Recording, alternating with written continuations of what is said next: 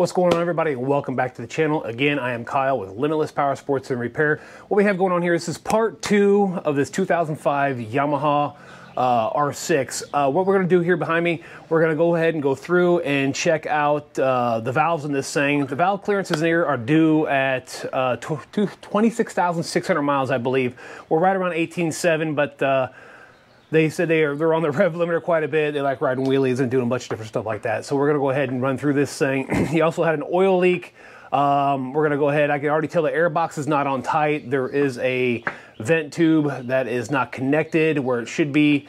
So we're going to go through and make sure all that's right, check the valve clearances, put a new valve cover gasket on here along with grommets, torque all that down properly. So I'm going to take you guys through how that works, and we'll talk about the valve clearance is supposed to be. And you always do this check when the engine is completely cold, so nothing metal is swollen or because it expands when it gets hot. So you make sure everything's cold. That way you can have the proper valve clearances. All right, so the first thing we did, you have to take the seat off, pull the gas tank, the air box, all that. We're also going to do a throttle body sync on this.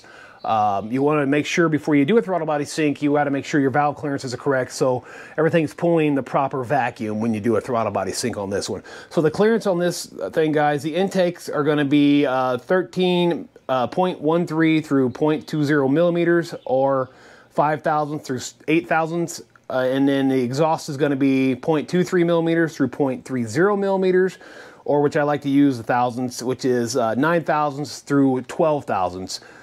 So we're going to go ahead and jump into this thing, take it apart, and get those valves checked. All right, guys, so we got the gas tank off here. I noticed that the return line didn't have a clamp on it. As you can see here, there is a vent tube not connected. I have to see what that one goes to.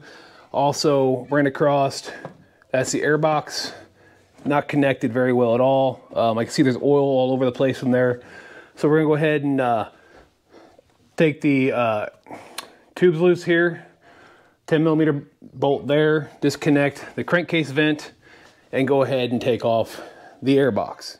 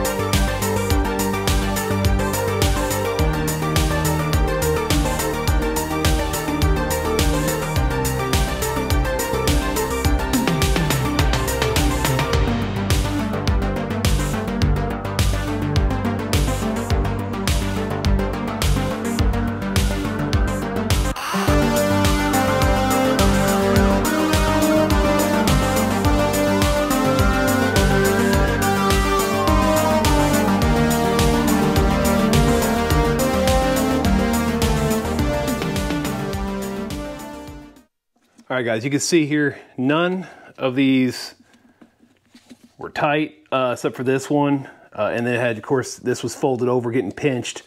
So it's going to cause a runnability issue also. It's going to pull way too much air. Going to cause problems with the carburetors, vacuum, all that stuff. So got to make sure that these are loosened and they're not touching and bent over like this. It can cause major problems. See that right there. All right, so the next thing, guys, we're gonna do, we gotta come in here, check all this out, and this one here, this runs the pair valve, the one that was loose over here. That should have been back up over here. There's your air vent there, and then the other one will go to over here to the pair valve. So that's got to be connected also. This basically what this one does. These two here on the outside do. That's for the atmospheric vent for the CV slides in your carburetors. This guy's a little dirty also. If you want to look in here, you can see it was sucking air. So everything down here is just dirty going into the venturis of the carburetors. So that's just sucking all that dirt right down in there. So now next we got to go ahead and take the carburetors out, flip them to the side, and then we will I shouldn't say carburetors, throttle bodies out, flip them to the side, and get over here to the valve cover. Unit heading up to the code 3 chase. Suspect was last reported southbound on Highway 99. Sierra 16, 1023 with the pursuit.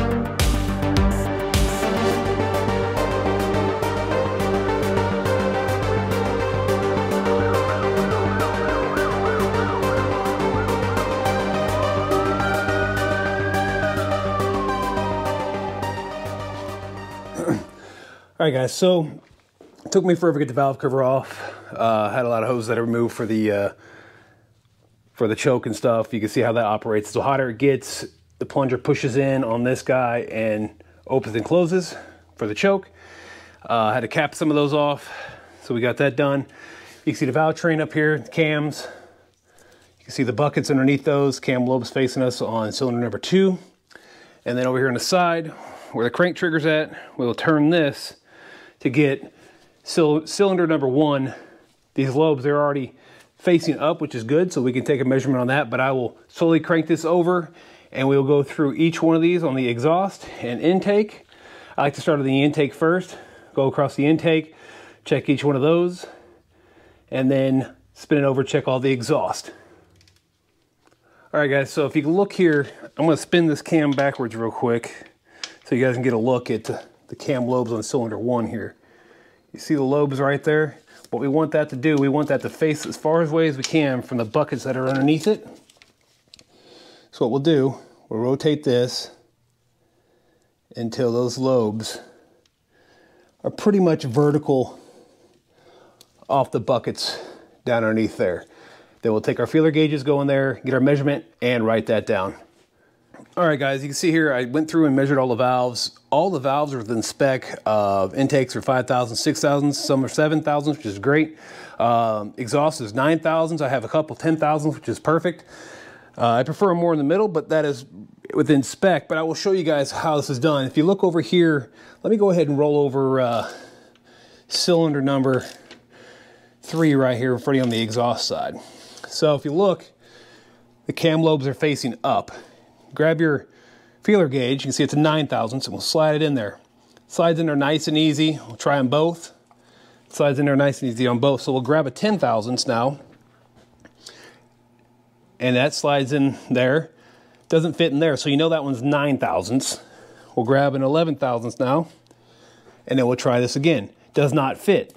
So we know that's a 10,000 clearance and a 9,000 clearance, and both of those fall into spec. It's really simple. You just rotate the motor over, run through all that on each one of the valve, each one of the buckets on the intake and exhaust side. It's really simple. Adjusting them if they're out of spec is a little bit different story. Taking measurements, seeing what shim there is, and knowing what shim to put in there, and remeasuring, making sure everything's back in time when you put it back together. That's the more difficult thing, but it's very simple to. Man, I don't know why this thing's cockeyed. to do. Valve clearance is just a pain in the butt to get there, and I'm just rotating it over here on the crank sensor side, crank trigger side, to get to where I need to be. So I have a new valve cover gasket and grommets on order for him. That should be here in the next day or two, along with a rectifier, which was in the previous video. So we'll knock that out and this out, and he should be one happy camper. Something else I wanted to show you guys. When I was taking the spark plugs out, I noticed he has iridiums in here. Honestly, the iridiums aren't going to do you guys much good. You're just kind of wasting your money. This one actually calls for a NGK CR10EK. Here's the issue with this, though. Cylinder 1, 2, and 3 were all iridiums. Cylinder 4 was a CR10EK. That's not good. You guys gotta make sure you run all the same plugs in there. They fire at different temperatures. Those are all CR9 EIX, I think is what it was. Yeah, CR9 EIX for the iridiums. If it doesn't call for iridiums, guys, don't waste your money doing it. It's not gonna help you out at all. So make sure you guys, when we do these, we make sure we have all the same plugs. I'm gonna run just your stock CR10 EKs in them. CR10 EK NGKs. We're not running race fuel in this thing. We're not doing cam timing. We're not, you know, it doesn't call for iridiums. Honestly, sometimes iridium plugs can cause, if they're on the dyno, a little glitch up on the screen. It's kind of weird how they kind of cause radio interference like that. I know some people haven't seen it. Some people have. I know I have on the dyno. But again, guys, let's make sure we all run the exact same plugs. So I'm going to put new plugs in this thing. They're all going to be the CR10 EKs that it calls for.